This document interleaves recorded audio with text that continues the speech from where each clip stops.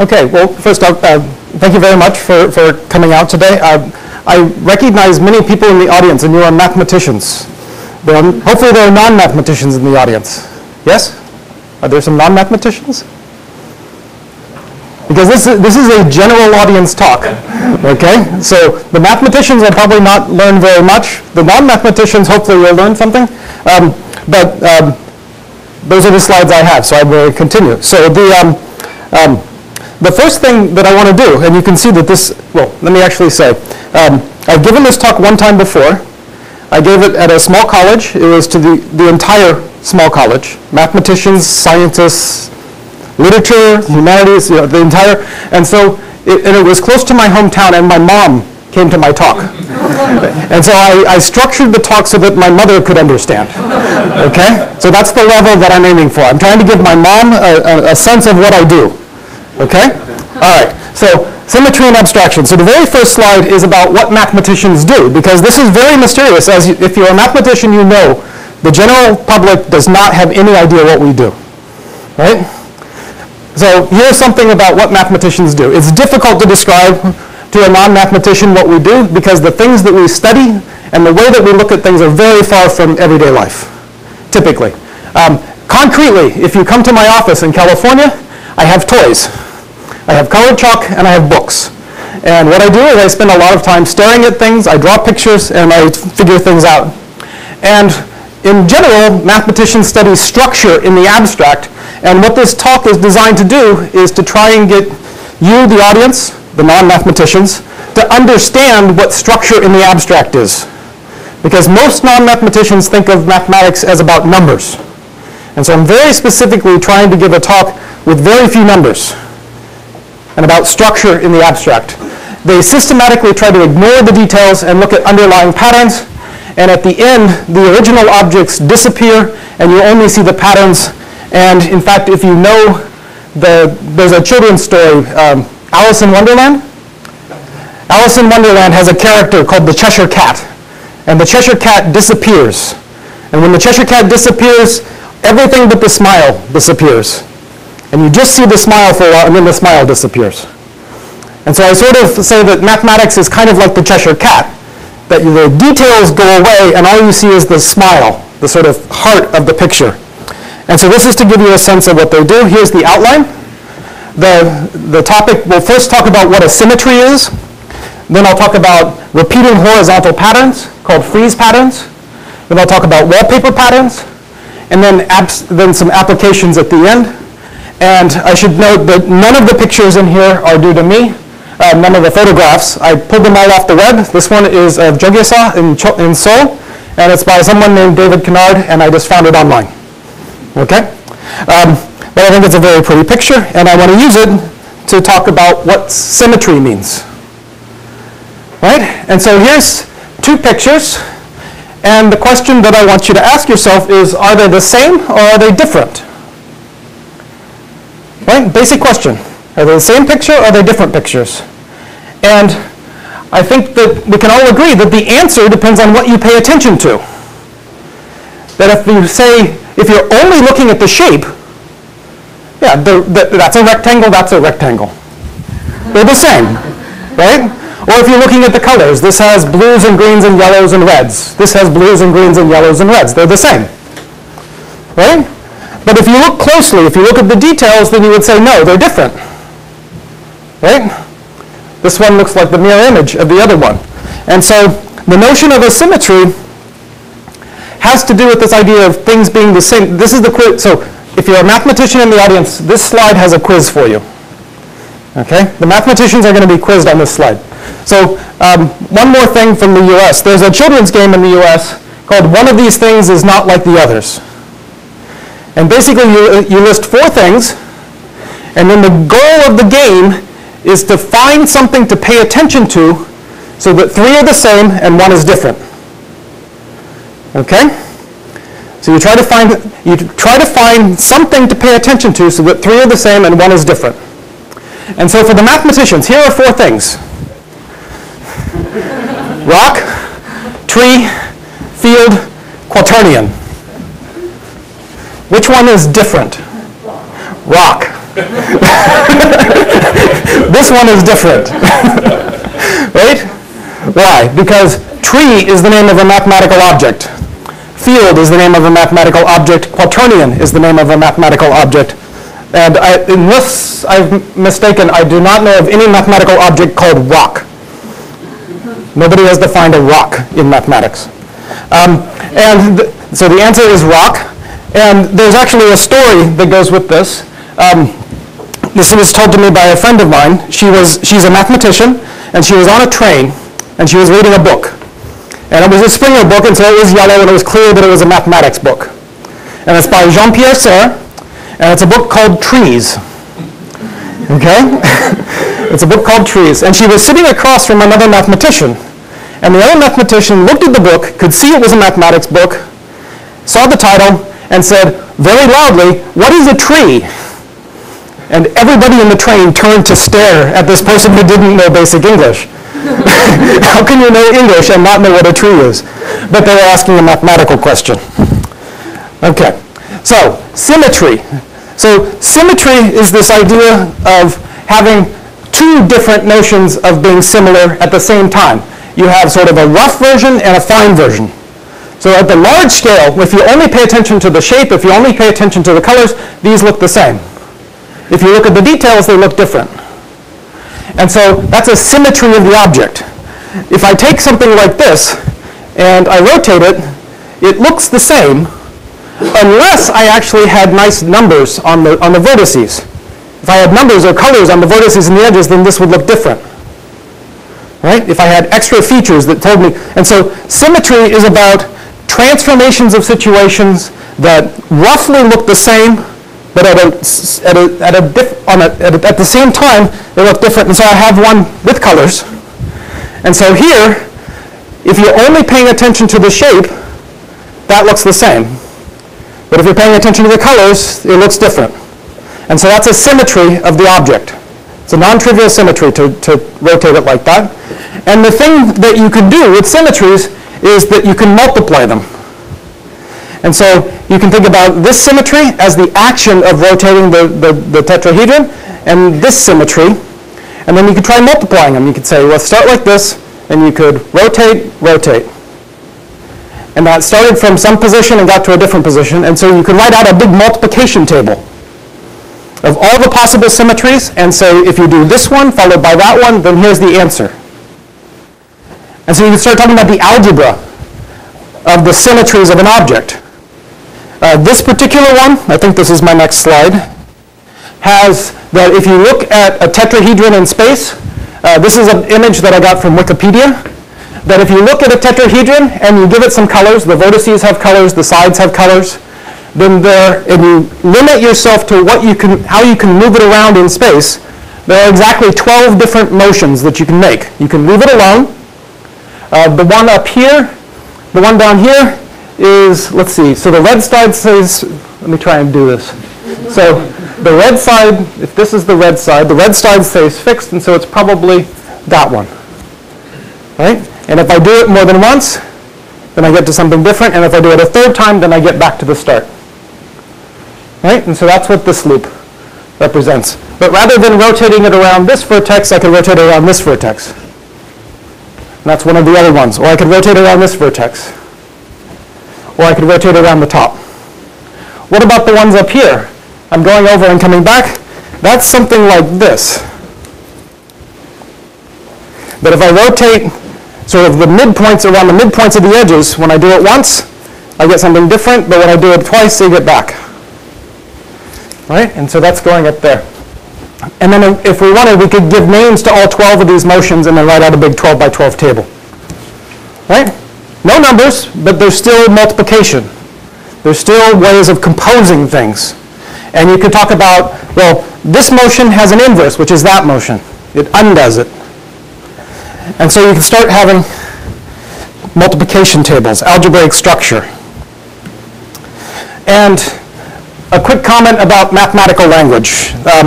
As we saw on the earlier slide, language that mathematicians use is going to cause problems. It always causes problems, no matter what. Because what are we doing? We're trying to describe unfamiliar concepts. And so we have two choices. We can either use a familiar word, right, for an unfamiliar concept, like group, ring, field, tree, building, category. But then we're using an ordinary word in a strange way. Or we could use unfamiliar words. Quaternion, functor, topological space, homeomorphism, cohomology. Those are clearly not ordinary things, but it still doesn't help. People don't understand these, and they don't understand these, right? Because we're trying to describe unfamiliar concepts. And so that's in preparation for the notion of symmetries of an object and the multiplication table that you can write down. That idea, the collection of all transformations that have this multiplication structure with a few properties, that collection of symmetries is called a group. But I'm using it in a technical sense. It means that it's this collection of symmetries, and they've got certain properties. Any motion can be undone, and you can compose any two motions. Okay? And then you get a collection of things that we'll say is a group. Not just a group of people, but a group meaning it's a mathematical object with very specific structural properties. Okay? All right. So, let me now switch to the first topic, and that is that how does a mathematician look at repeating horizontal patterns? Sort of like this horizontal pattern, or here's a whole bunch of horizontal patterns, again, taken from the internet.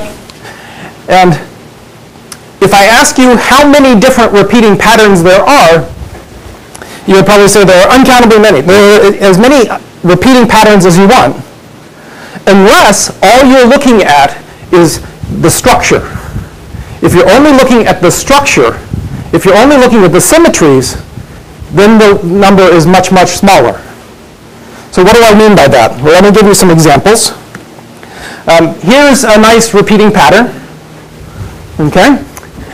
And what I want to do is I want to take that original pattern, and I want to try taking it and flipping it over end over end. I want to try flipping it horizontally, and it looks different.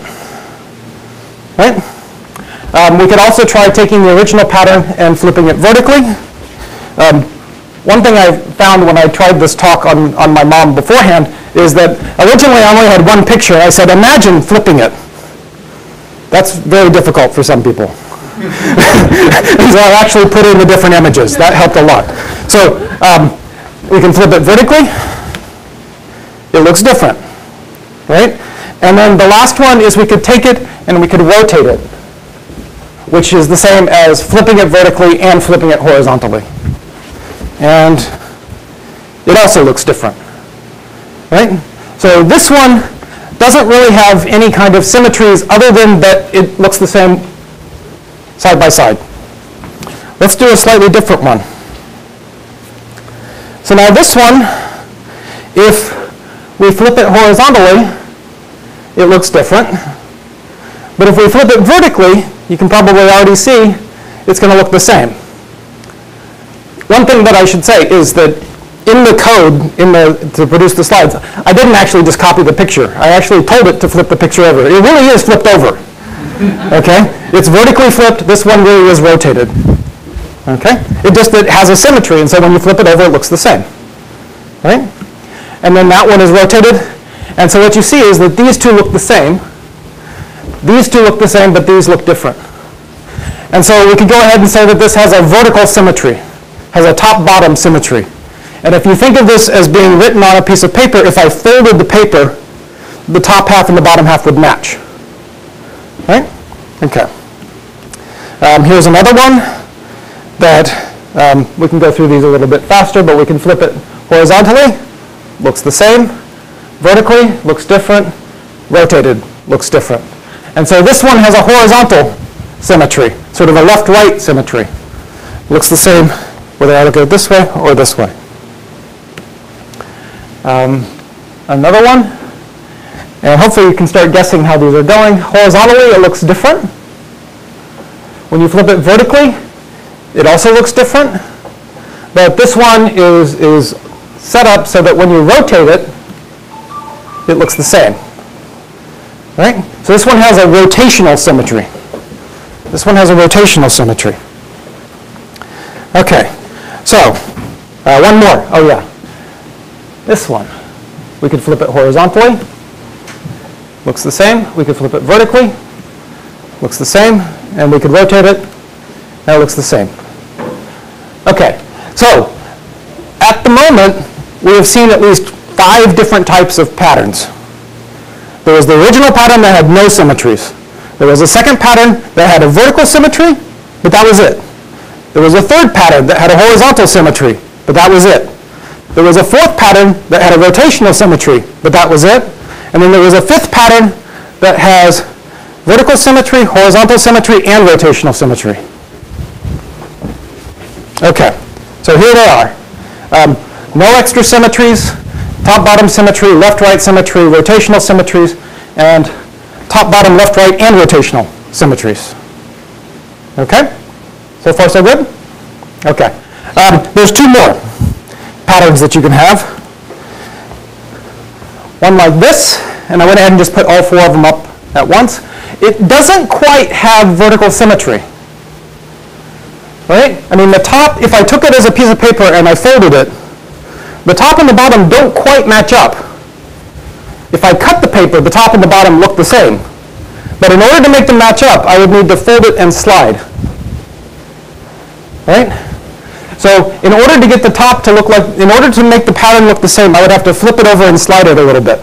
So this is called a glide rotation, or glide reflection, and it's a special type of symmetry. And then here's a 7th pattern that if I reflect through one of these peaks, you can see that it has left-right symmetry. If I try to fold it down the middle, it doesn't quite match up, but it has this sort of glide rotation symmetry. If I rotate very carefully, if I put my finger here and spin it around, then it has rotational symmetry. But if I put my finger someplace else and rotate, only at these crossing points does it have rotational symmetry. When you rotate, you have a fixed point. So, what do I want to do with these? What I want to do is that if you give me an arbitrary repeating horizontal pattern, then what I want to do is I want to get colored chalk, and I'm going to mark on the pattern. Okay? And what I want to do is that I'm going to draw a nice red line anytime you can fold and have the 2 sides match up. And so if there's a vertical symmetry, one that looks like the same top and bottom, I'm going to draw a red line right through the middle, at the place where you fold. If there's a left-right symmetry, I'm going to draw a vertical line where you could fold the 2 halves of the paper and make them match up. So anywhere there's a place where you could fold, I'm going to draw a red line. Okay? I'm going to draw a blue dot if that point can be fixed, and then you can just spin the picture and have it look the same. Okay? I'm going to draw a green line, that's supposed to be green, a dashed green line if you can flip it and slide it, the sort of glide reflection. Okay? And then after I've drawn the red lines, the blue dots, and the green dashed lines, I want to forget the rest of the picture. Okay? So here it is with our 7 patterns. No symmetries, no green lines, no red lines, no blue dots. This one had a glide rotation or glide reflection. So there's a green line going down the middle. This one has a nice reflection symmetry, top-bottom symmetry. So I'm going to draw a nice solid red line. In this one, I can reflect through here, I can reflect through here, I can reflect through here. There's lots of different places where I could fold the paper to get the 2 halves to match up. And so I'm going to draw lots of red lines. Here, there's no red lines. There's no places where I could fold the paper and have it match. But there are plenty of places where I could put a blue dot and spin the paper and have it match. If I put my finger there and I spin it, it would match up. If I put my finger halfway in between and spin the paper, it would match up. And so I've got blue dots, lots of blue dots. Okay? And then these 2 have lots of symmetries, and so you see lots in the pictures. There's a dashed green line, there's vertical red lines, and there's blue dots. And then down here we've got a red line, and we've got lots of red lines. And actually I probably should have, when you have the 2 red lines cross, if you flip a page over like this and then flip it like that, it's as if you rotated it. And so all the places where they're crossing, I really should have put blue dots. Okay? And then over here, I forgot the original pattern. I just wrote down the colored chalk. Okay? And the claim is that if you take absolutely any horizontal repeating pattern and you draw on it with chalk representing the symmetries, and then you ignore the original pattern, you'll see one of these 7 things. Okay? These are the only possible collections of symmetries for horizontal repeating patterns. Is the statement clear at least? There's only 7 possible patterns. That if I take any repeating pattern, a nice horizontal repeating pattern, and I draw on it, and I only pay attention to the colored chalk, I'm going to see one of these 7 pictures. Okay? I'm not going to give you the proof of that, but that actually is a theorem. And so it's in this sense that you could say that there are only 7 ways to repeat in a horizontal strip. Okay? There are only 7 ways to repeat things horizontally. And I think you might actually be able to guess where I'm going with this next. Because what we're going to do now is we're going to do the same thing, only instead of talking about horizontal repetitions, we're now going to talk about wallpaper. And so there should be some small image that's repeated all over the wallpaper. And so if you have nice repetitive wallpaper, some image reflected all over the place, then, and the image you may have something, it doesn't matter what the image is. It might be a flower pointing this way, and then a flower pointing that way, and then a flower pointing this way. But then you can do the exact same thing. You can say, is there a place where I could draw a line and fold the 2 halves? Is there a point where I could rotate the picture and have it look the same? And we actually need to be a little bit more careful now, because it could be that I could put my finger on a spot and rotate the picture, and maybe I could rotate it just 30 degrees and have it look the same. Or maybe I need to rotate it 90 degrees. I might be able to rotate it different amounts, depending on where I put my finger. And so we're going to need to keep track of that as well. But essentially, the result that was part of the title of the talk is this theorem that was proved back in 1924, that if you take any repeating pattern of wallpaper and you mark on it, I mean, you could do this at home if you want. If you go home and you mark on your wall using crayons, using colored chalk, and then you only look at the colored chalk, you will see one of 17 particular patterns. Okay? And so it's in that sense that there are only 17 types of wallpaper. There are only 17 patterns of places where you can reflect, where you can rotate, where you can do glide reflections. And the next slide is actually going to list them for you. The conventions are slightly different because the earlier ones I made myself. The ones on the next slide I took from Wikipedia. And so these are the 17 types of wallpaper. But let me try and explain what the different things are. They use different conventions. And so when you see a blue line, that's where you can fold. Okay? Blue line means you can fold the 2 halves. And so whatever is down here, because there's a blue line between, its mirror images up here. Okay? When you see these these red diamonds, that means that there's a 180 rotation around them. You're supposed to think of this as having only 2 corners, and so it's a 1/2 rotation. Do a 1/2 rotation, then this will move up to there. Let's go down to something like this. This one has lots of foldings. So that's a blue line, so this triangle looks the same as that triangle, flipped over. This is a blue line, so that looks the same as that. Looks the same as this, flipped over. This is a green square, which means that I can do a 1/4 rotation, and it looks the same. Okay? So the red diamonds mean a 1/2 rotation, and it looks the same. Green squares mean a 1/4 rotation. What would you guess that a red triangle means? What would a word? Let's see. So square was a 1/4. Something with 2 corners was a 1/2. So a triangle? 1/3. 1/3. And then, you probably can't make this out, but that's a hexagon. Okay? That's a hexagon, and so a 1/6 rotation. 1/6 rotation there. And some of these are, this is a dashed black line. That means that it's supposed to be a glide rotation. So you flip it over and slide, and it looks the same. Okay? All right. So this is the claim, that if you take any repeating pattern of wallpaper and you mark on it by the places where there's rotations, the places where there's reflections, the places where there are glide rotations, by drawing the dashed lines, the solid lines, the 1/2, the 1/3, 1/4, 1/6 rotations, you'll get one of these 17 patterns. Okay? All right, like I said, I'm not actually going to talk about the proof, but the proof's not that bad. If this was to a math club, I would probably give the proof.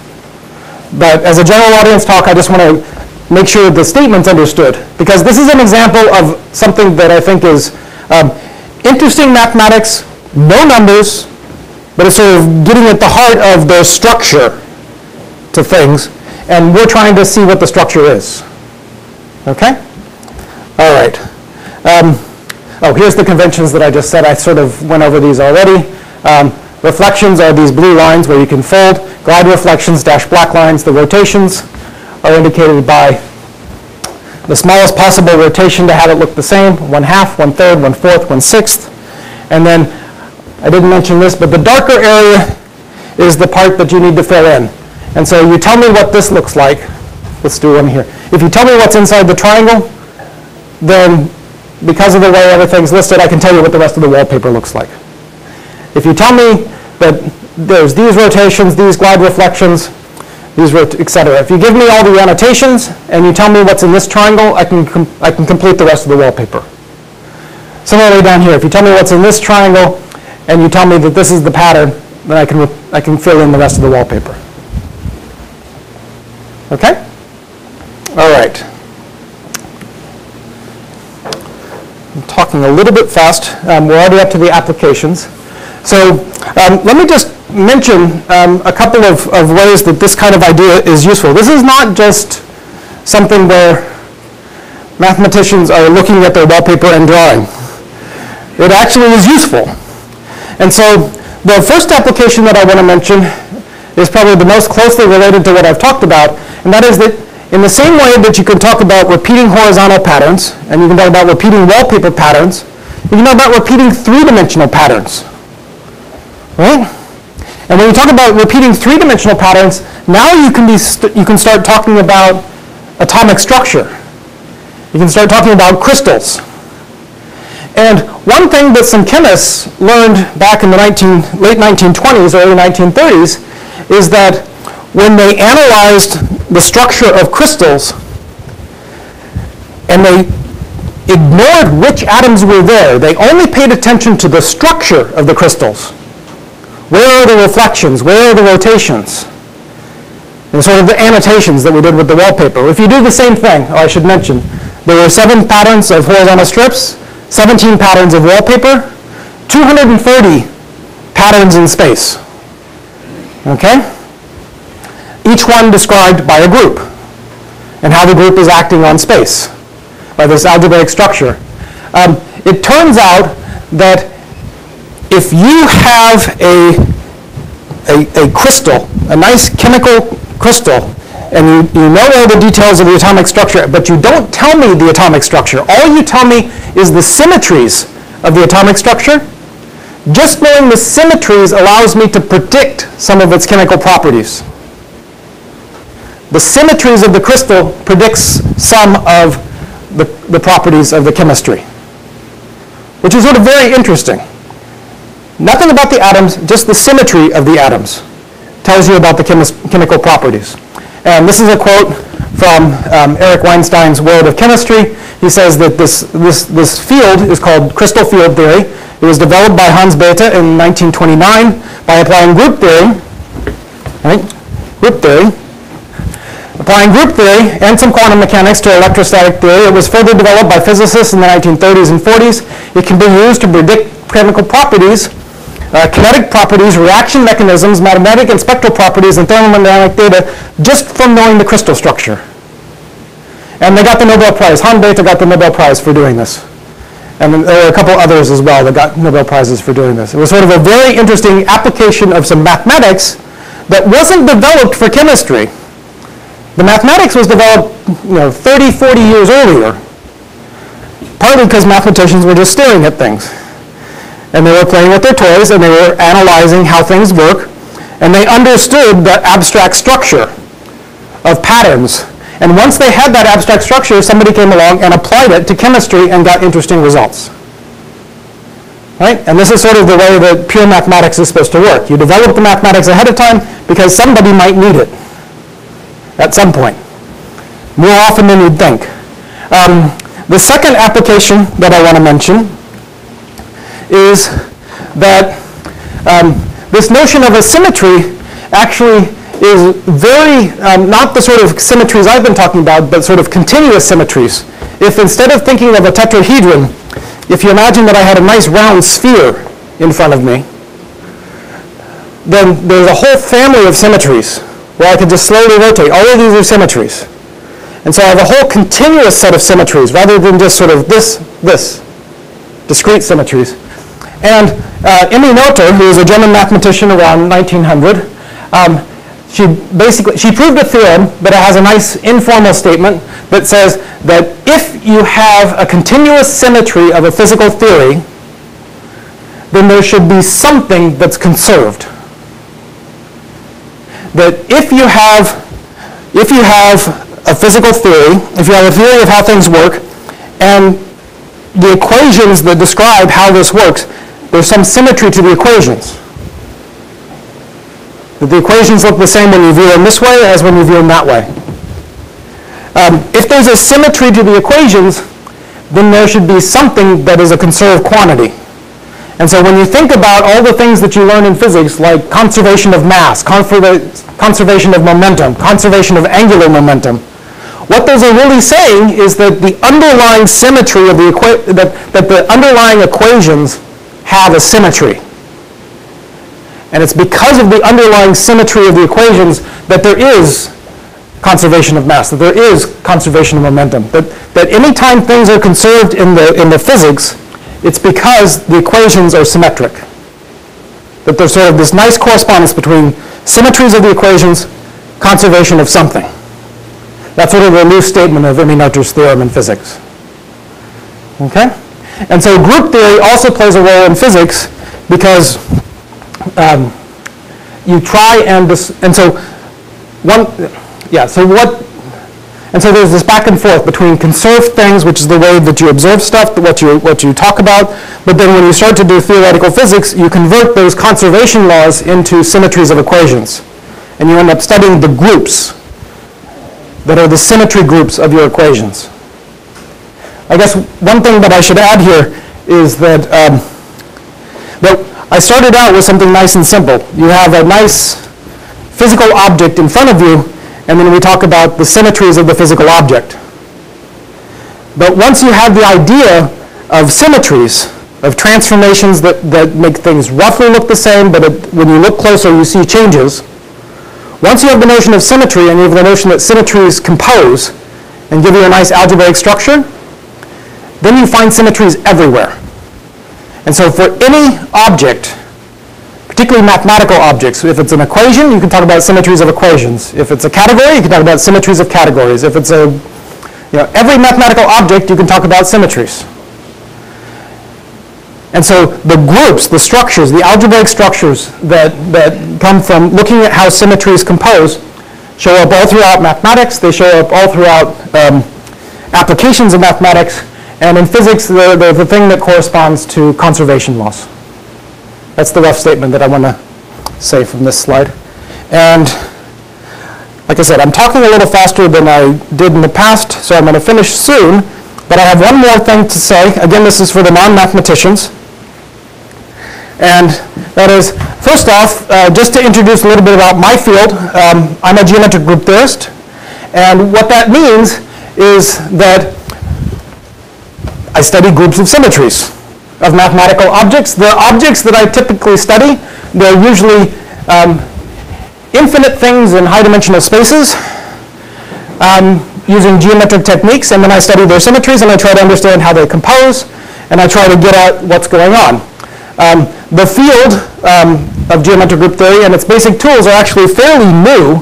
They were only created in the 1980s, and so they're about 25, 30 years old at this point. I was in grad school in the late 80s, early 90s, and so it was a brand new field when I was starting. At the moment, there are about 300 to 400 researchers around the world that do geometric group theory research. And the final thing is, this is specifically for the non-mathematicians, but actually let me tell you a story since I have a little time. At one point, back many years ago, before I came to Santa Barbara, I was at a party with some other faculty members from other departments. And we were talking about having undergraduates do research. And somebody from the English department was saying, well, you can't have a mathematician do undergraduate research because there's no new math to discover. Math is done. He thought there were new things to say about Shakespeare, but nothing new to say about mathematics. And so for anybody who has that idea, mathematics is incredibly active. That if you've ever looked online to see about, here's just some rough ideas. Mathematicians around the world publish about 90,000 papers, new results, every year. 90,000. Nobody reads them all, right? You typically try to find your one little area and keep current in your one little area. But 90,000 papers a year. And each of those papers is publishing something new and finding out something more about the structure of structure in the abstract. It's a basic science. It strongly impacts all the other sciences in one way or another. And the other sciences are the ones that strongly impact daily life. The mathematics is behind it, sort of in the background, doing the basic research, trying to get a feel for what the structure is ahead of time so that the results are ready when the applied scientists need them. Right? This is what mathematicians do. Thank you.